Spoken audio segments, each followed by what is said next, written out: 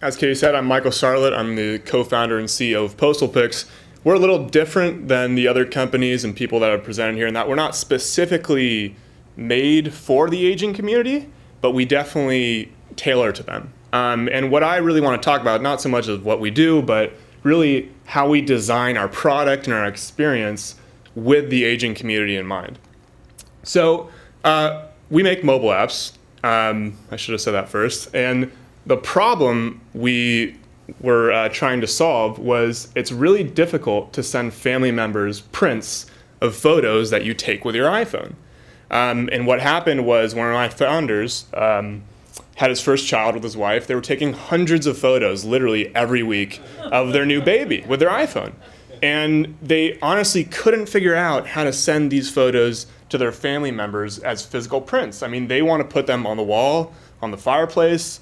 A lot of people in the aging community, sending someone a picture in an email, it's not really a personal experience, really for anyone. So we wanted to create that personal experience with the content that's being created on a mobile phone. So he came up with a solution, and it was really develop an app for ordering home-delivered prints of your mobile photos. In our initial concept, let you order, your standard sizes 4x6, 5x7. Since then, we've grown to different mobile platforms, different products. We print on aluminum, we print iPhone cases, a lot of things like that.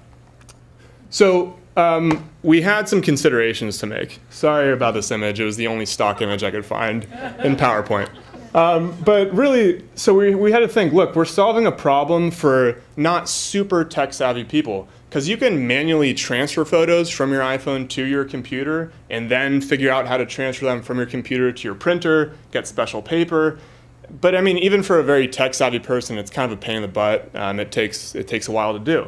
And we also needed the aging community to be able to send and receive photos with ease. So the main use case we were thinking was that parents with young children would be sending these photos to their parents. So the grandparents would receive these packages, and we'd have marketing materials in there. So, I mean, ideally, the grandparents would start using the app as well.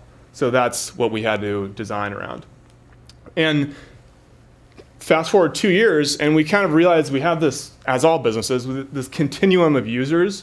You can kind of look at this as age, but I also think about it as like whether someone grew up with technology or not. Not whether they're tech savvy, but whether they were immersed in it when they grew up. So younger people were just born closer to today, so they obviously grew up with it. Older people didn't.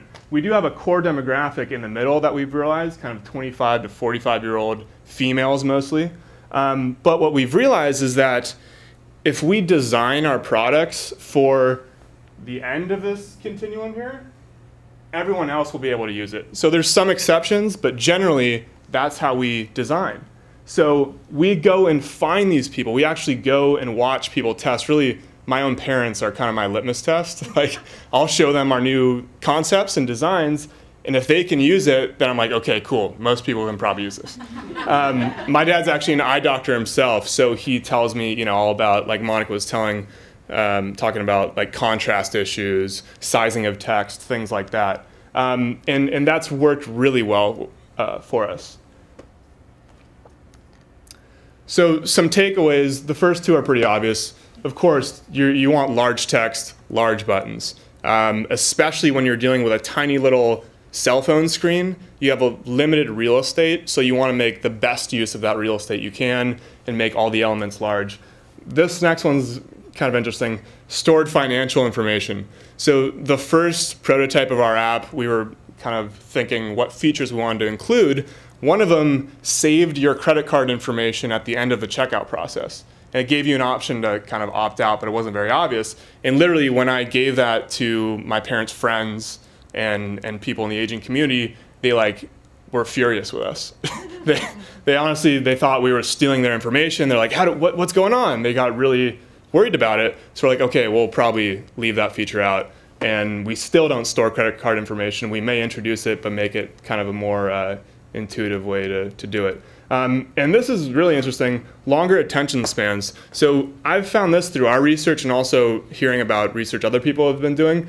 Older people tend to have longer attention spans when it comes to using technology than a younger person would. So if you think about something like a checkout process when you're buying something, let's say you have like a 10-step checkout process.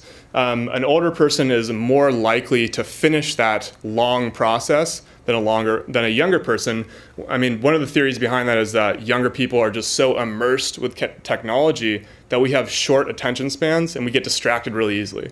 So if we see like a pop-up, we're like, oh, what's that? And we'll click it and we'll be gone, and we'll forget about the checkout process.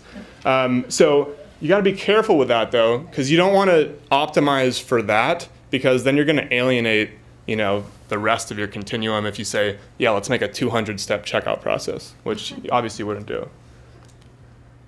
So I just want to give you kind of a preview of one of the decisions we made by testing with the aging community. So this is one of our product pages. It's an aluminum print, so it's a kind of a cool product. We infuse your photo directly on a piece of metal.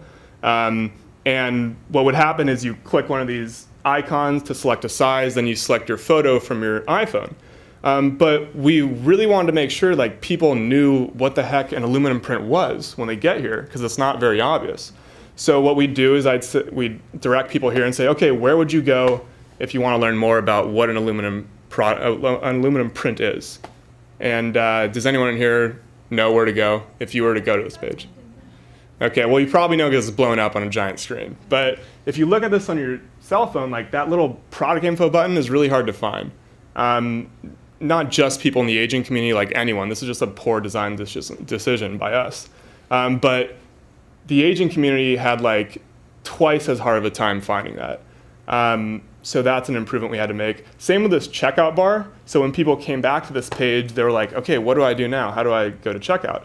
We have this little go to cart button that's hard to see, and a shop more button that's hard to see as well. So we made an improvement, and this is going to be our next release. Actually, in a couple of days, it'll be in the App Store. We took that product info out and put it right in front of your face when you hit the page, so it's very obvious and you can flick through and see other examples. And then we also made the checkout bar much more obvious. Instead of including text at all, we just included an icon that has points forward and pretty much gives you the mental idea of that's where I need to go to check out, and it has the cart there. So just some takeaways.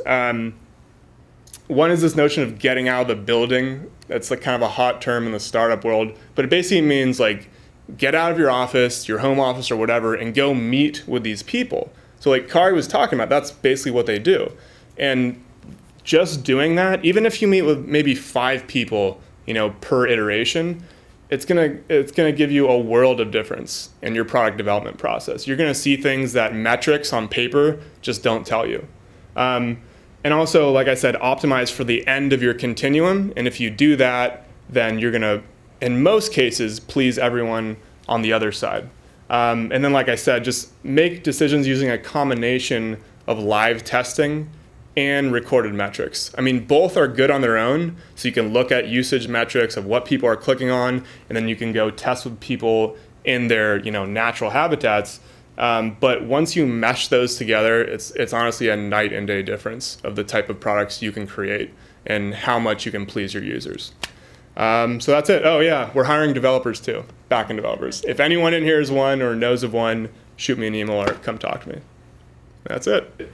A lot of different methods. We advertise, or not advertise, but we market a lot through social networks. So Instagram has been a huge source of growth because we actually print the square photos that you create on Instagram. So we do a lot of marketing through there. We also are big in certain communities, like the crafting community, people that scrapbook. They tend to take a lot of pictures on their phones and then they need to print them. So we market through them.